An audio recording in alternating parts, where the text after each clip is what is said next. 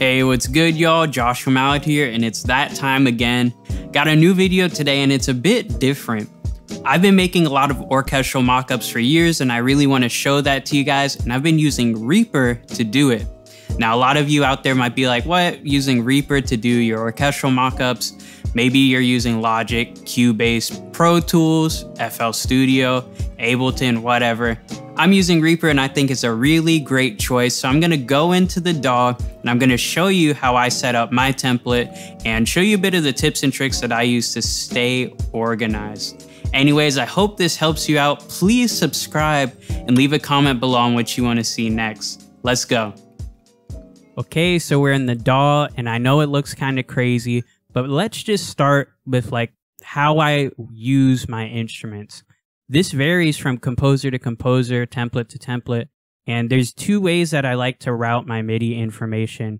The first is like the ideal way I feel. For example, I use Infinite Brass as my main brass library, and in Infinite Brass, everything is one track per instrument within a section. So there's a trumpet 1, trumpet 2, trumpet 3, horn 1, horn 2, horn 3.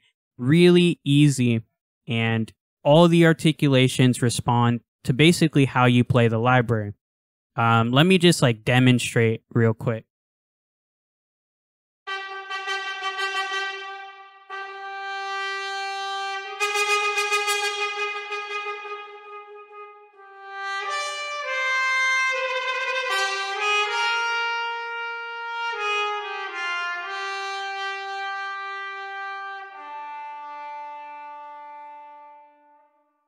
So not even the best playing from me, but you can definitely see, you can get expression and you can switch articulations super easy just by changing your velocity, changing how you play, like note duration, stuff like that.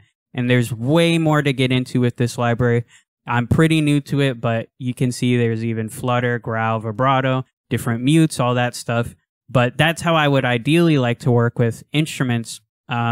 So I think like you can do that stuff with sample modeling and stuff, but that's one way that I'm working with instruments within my template. The next is a bit more complicated.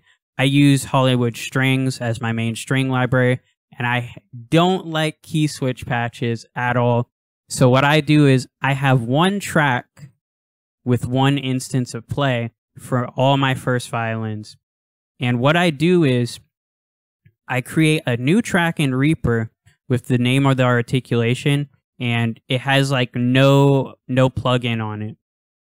And I just send that MIDI information to the channel I need. So this says MIDI, all MIDI data on this track is going to first violin MIDI, and it's going to MIDI channel 2. So if I check MIDI channel 2, it's a legato patch within Hollywood strings. So that's how I handle instruments like that, and that's basically how most of the rest of the instruments within my template are working. I keep the articulations on separate tracks and sequence them how I need them. So that can have pros and cons. It's not as glamorous as like Infinite Brass might be, but I just love the sound of Hollywood strings, and I think it's a super flexible library, and that's how I work with it. Now from there, we can talk a bit about how I'm organizing all this stuff. So I have it kind of from the top down, just like you would in a real orchestra. I have my whole orchestra going to a single bus, so an orchestra bus. And then say I have my woodwind section. So within that section, I have a whole bus for woodwinds, and then I have a bus for the flutes. And then I have a bus for the oboe, clarinet, so on and so forth. So I'm keeping all of my folders in that sort of hierarchy, where it kind of just goes from the biggest section to the smallest subsection. That can be super helpful. It means I can mute the whole orchestra and isolate non-orchestral elements if I'm doing like a trailer cue or something that has super loud drums where I might need to sidechain the whole orchestra or something. So definitely a good way to handle that. And it also means that I can isolate solo instruments. Like for example, I'll play you a little example, even though this stuff's not really finished, but you'll get the idea. So check this out. I have some solo instruments and I have them separate from the orchestra bus. So it means if I need to export some stems, I can do that easy. So check this out.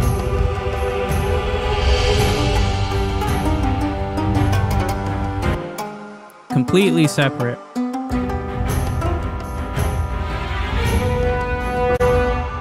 So before my computer gives up, you can kind of see what I mean. I keep a lot of those solo instruments in their own bus, really separate from that orchestra bus. Now, that leads me to probably what's like the first tip. There's a cool setting in Reaper called screen sets and layouts, and you can set track views and selection layouts and stuff. And what I mean is, say I want to work with woodwinds only. I have a little hotkey that opens my woodwind bus. And say I want to work with brass. Bam, it can do that too. And it changes that stuff for me. Or say like I'm super confused, I have so many tracks and I'm lost and I need to collapse everything. I have another one that collapses everything to the default besides my reverbs. So that's a super useful, super easy thing to set up. Just check that out, screen sets and layouts. Another tool that I use is, let's see, it's Reaper's toolbar docker. I put some custom actions in here that can really be useful. I use F10 to pull it up, but you can see it in the view menu. So check this out. I have stuff like transpose this MIDI item down a semitone. Transpose it up a semitone, down an octave, up an octave. I also have decreased the velocity by 10. Creating regions, things like that. So a lot of the stuff that I use a lot to edit MIDI, if I need to do it in bulk, I could select all of this stuff and transpose it down a semitone. I could select all my orchestra elements and change the key by transposing a bit. So definitely super useful. Again, that's the toolbar docker. And I'm also using screen set / layout. So that's two things that I really think are super, super useful. Now, that being said, some other stuff I like to do is I do hide my mixer. Let me see. So I don't want to work with all of this being in the way, so I also hide that. So if you want to do that, you can. I kind of messed up my setup for that, but you get the idea. Now let's talk a little bit about reverb. So reverb is kind of complicated. I have a big hate relationship with reverb. There has been no love over the years of trying to get this stuff to sound right. But I'm using Spaces too. And I just use the SoCal brass preset. And I also use the Hollywood scoring stage preset. The reason for this is super specific. I use the scoring stage to mainly get my instruments like front to back right, getting them further back in the stage without having a super long tail. And I really EQ it and make sure it's not too huge. And then I use the hall basically as my tail. It gives that sense that it's actually in a hall and not just in a room or a stage. And then I have like a super giant preset for solo instruments on Valhalla Room. Other than that, I send things to my master bus, and there's one more reverb on there. I have a ton of stuff disabled just from experimenting, but you can see there's another Spaces preset. And this one is the full orchestra preset. So this one's pretty quiet. I just use that for the tail. But mainly, I'm almost always worried about getting the brass sitting right. Once the brass is right, I feel like I can keep the strings pretty dry. But that's how I'm basically routing my reverb. Maybe I'll do a whole like track breakdown so you can really see how that's working in the mix. But I keep my reverbs all in one bus, so if I need to mute them or EQ all of them at once, I can do that. Moving from there, let's talk about how I route this stuff out. I have this huge pre-master bus that holds basically everything. It should be everything. Yeah, it holds everything.